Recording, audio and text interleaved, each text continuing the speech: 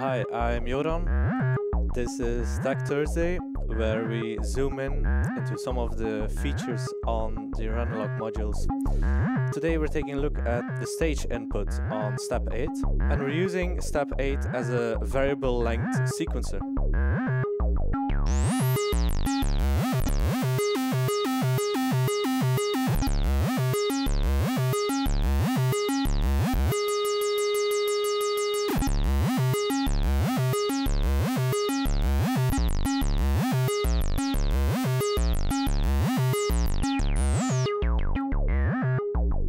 The way we achieve this is by putting a variable voltage from select 2 into the stage input, which is best known as the analog input for addressing step 8, but it also determines the reset point.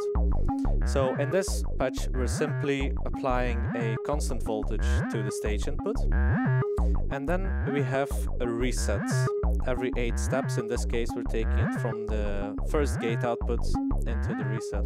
So every time step 8 reaches its first stage, it's gonna jump to whatever stage is determined by the incoming stage voltage.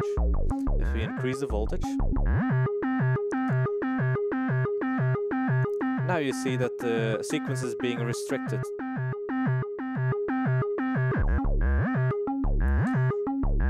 Let's put a switch on this. So using the select feature on select 2,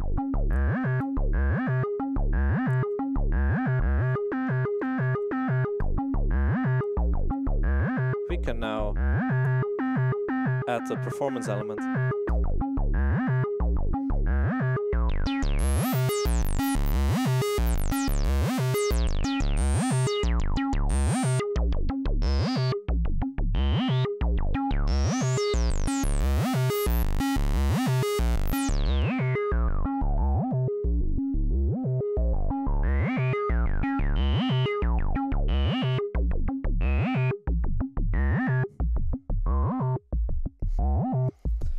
That's it for today's Tech Thursday. Thank you for watching and see you next time.